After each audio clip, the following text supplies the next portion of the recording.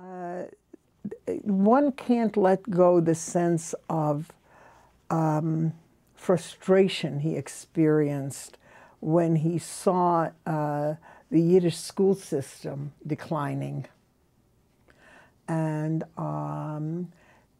Yiddish camping declining. The Jewish camping, there's Jewish camping, that's no issue, Jewish-centered camping.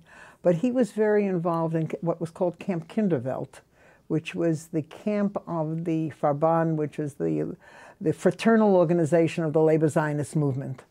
And he was the Kulturdirektor, the culture director there for a number of years, and brought Yiddish studies in and Yiddish language. And camping was not just going to camp to have a good time, go swimming and work out on the basketball court or whatever you did in, or arts and crafts and that, all that wonderful stuff.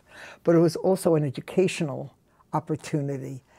And as he grew older, don't forget he passed away, he was almost 94, 93, 94.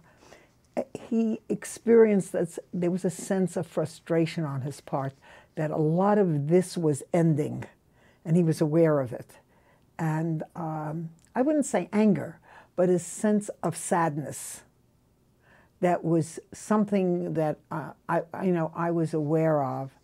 And and I think that may have also been something that appeared in his writing later on, in his poetry, a sense of sadness at the passing of a generation, of generations, and of an emphasis on language and so on. So that's my sense of him.